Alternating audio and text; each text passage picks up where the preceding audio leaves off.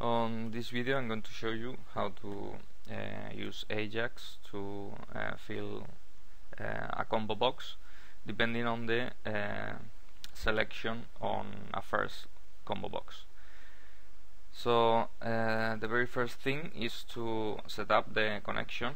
In this case I have on my computer a database for zip codes. This is the connection. I think it's this way. Okay, zip codes. The database contains only a table, which is zip code, and it's a very big table with all the zip codes of United States, also with latitude and things like that. What we are interested in is in the state and city. I'm going to set up a combo box with all the states, and then depending on the selection of the state I'm going to show a drop down with all the cities on that state. So I'm going to create a new SQL window, and what I'm going to do first is to get a list of all states. This is what I get. I need to group by the state and also sort by the name of the state. This is the list I get. Okay. So this is my SQL. I'm going to create a new form. On that form I drop the connection we need to do to the database, which is already set up with everything we need, and then I'm going to use a query component. This query component, I'm going to set it up active. This is the database to use. I'm not going to limit the results, and this is the query we are going to use. So now let's drop a combo box here.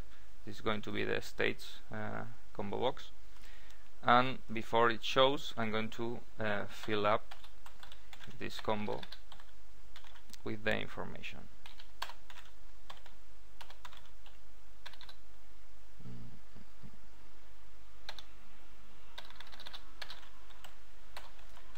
Clear the combo box.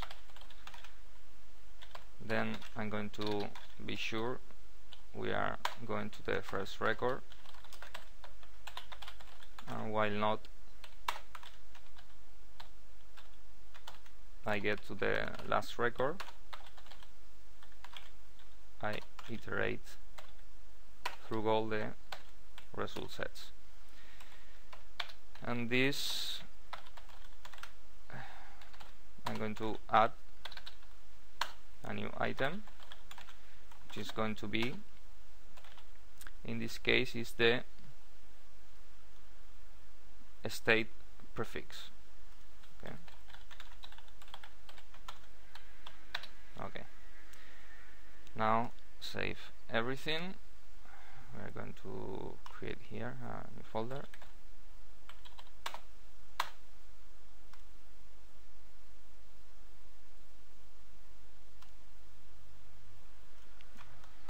I'm going to run,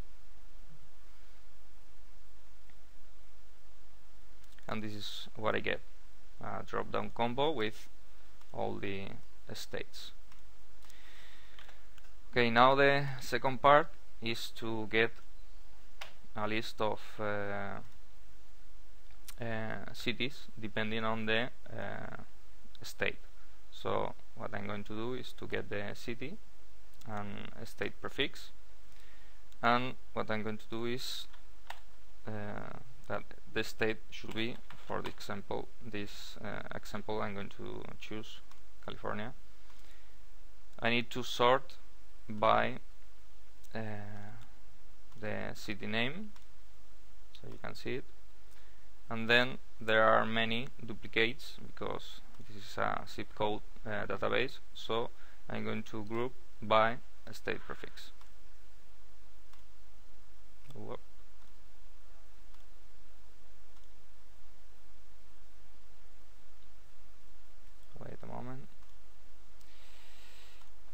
city,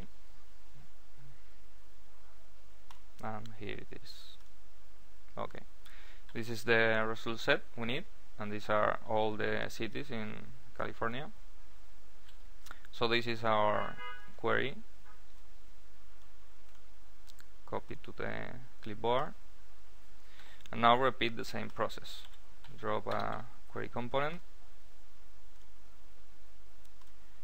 active to true, database we need to use, no limit, SQL. Okay, and now we are going to drop a combo, and before it shows, repeat the same process with another query and another component. This combo box 2, query 2, query 2, and the field we want to show is the city. I'll save this one, run, and here it's the states combo, and this is the city combo. At this moment it's filtered hard-coded by the state of California. So what we need to do now is to set up this query to use a parameter. For this we use the params property. We set here CA, and here we change this by the question mark. So if we run again, we get exactly the same result, but now our query is parameterized. So what we need to do now is to on the changing event of this combo box using JavaScript, what we need to do is to call using Ajax to the server. In this case we are going to force Ajax call. We are going to call the combo box to before show.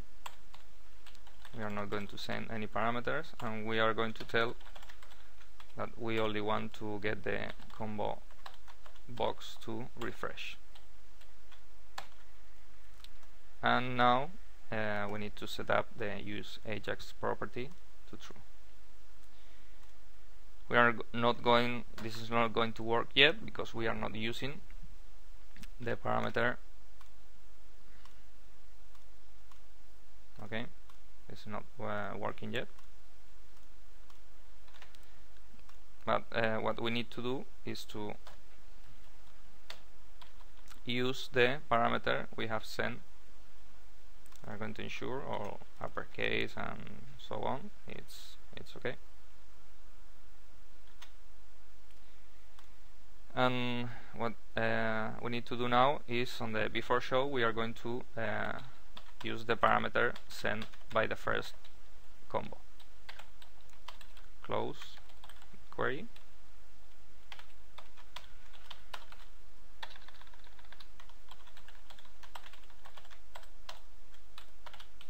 State, and state is going to be combo box 1 items combo box 1 item index. This is our state, and then instead first just open the query, and that's it. I missed this one. Okay.